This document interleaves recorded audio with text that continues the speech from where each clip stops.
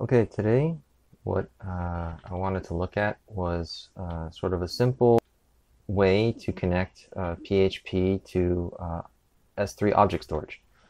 So I made a very simplistic sample site. The sample site allows us to go through and upload files to a local hosted MinIO system. And this site, I'll put a link in the blog post to everything, but it basically has a Docker Compose, which will bring up the site, and then in the Docker file, it'll install the necessary S3 PHP SDK, which is provided by AWS, but can be used with any object storage of your choice.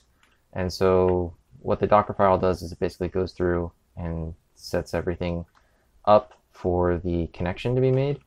Then all the connecting details is placed in the header file. So there's a header file, and then people can manually set this. This is an internal secret key, so I'm not worried about it being displayed anywhere. This can then be set so you can create everything you want. So you can also change what the bucket name is, and then you also need to tell it where the host address goes to. So walking through this, just functionality-wise, is you can basically go through, browse, say we're going to upload a screenshot, submit, and then the PHP on the back end talks to the submit file.php, and then uploads the screenshot. Then we click back, and then we can see that screenshot was just updated. Clicking the link will prompt for download. If it's a screenshot, or if it's a JPEG, if it's a PDF, it will load the PDF in the browser, just like normal link. Depends on what the default behavior of the browser is.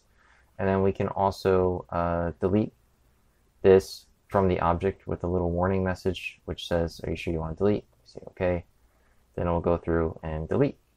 So, and we can see all this sort of happening in real time with the uploads here. So that rain01 file got deleted, and the rain here is also deleted. So this is one-to-one what's actually happening.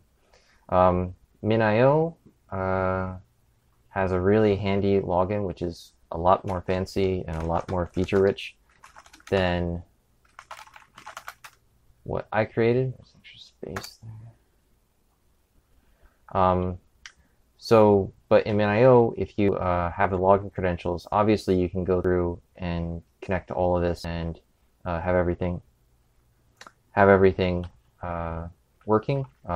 So this is in some ways superfluous, like it's extra, you don't really need it. But there could be lots of cases where maybe you're connecting to remote hosted object storage, or maybe you're connecting to a specific bucket, but you don't want to allow full access to anyone with an internet browser to then access everything that you have in your object store. So if you were to install everything, just getting started, what you would need to do is in the buckets, create another bucket. We can maybe call this uploads2. Once we have uploads2 created, we can go through, we'll make it a public bucket just to make the permissions a bit easier. Say set, okay. And then if we wanted to redirect this website over there, we can just this website to the buckets2. We can just change the parameter in the header to uploads2.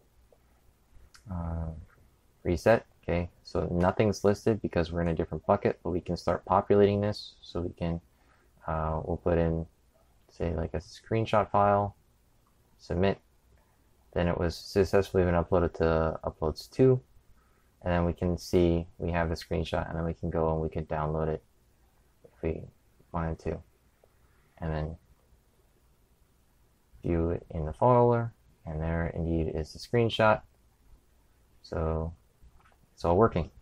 So just a quick tutorial. Actually, let me just quickly go through what's needed in the Docker file. When you're doing the Docker file, what this does on creation is you have to install the update with a composer. And I had some experience with Composer based on the MongoDB PHP integration that we did in previous videos.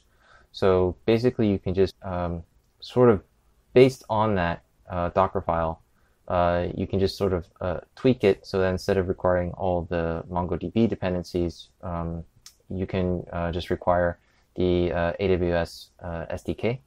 So that's all pretty straightforward.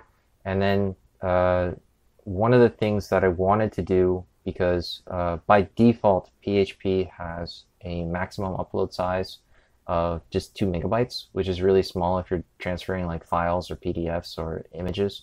So this copy command and then this Linux SED, which was a nice little find I found last week. This is a command that runs inside the container and then changes the maximum upload file size from 2 megabytes to 20 megabytes, and then increases the post size because we use the post command in the PHP to actually push the files to the S3 object store server. Also puts the post size, max size in line with the upload file size. And then all this gets applied to the PHP, and then this php.ini file ends up becoming the default configuration for how PHP should work on the PHP server. So all of this gets done automatically once you do the Docker Compose up, and then you're able to upload with a max file size of 20 megabytes. If you wanted to increase the size, you can just leverage the Docker file from my GitHub, and then you could in theory like make this 200 megabytes. But again, be cautious about making it too large, because if people start uploading very large files, there could be a very long wait, or the feeling of like hang or something. Everything that I've done is tested locally. In theory, if you adjust these parameters just right here in the header at the bottom of the header.php file, you could actually point this at pretty much any endpoint that you wanted. This is connecting to the MinIO, but you notice there's no IP address or anything. This MinIO is the container knows what MinIO is because they're on the same network. This happens by default when you run Docker Compose. But in theory, if you had like a third party, say you're using AWS, you're using Google Cloud Storage, you're using maybe you're using something like Backblaze, or you have like an already existing MinIO object store set up somewhere else, you could change this and then sort of get up and running with a very basic, rudimentary website. And again, the advantage here is not to replace whatever browser tools that you already have, but just something where you could have a more sort of locked down browser for certain users, where it's very easy to start and run. It's very easy to point it at a very specific bucket so that the average user wouldn't be able to see what the bucket is. Again, because everything's PHP, you actually wouldn't see the PHP values from the website itself, because PHP is running on the server. So could be just a useful reference, and it was just a little project I did to sort of understand how to better use S3 object storage with say web application. So hope it helps, hope it's informative, and thank you very much.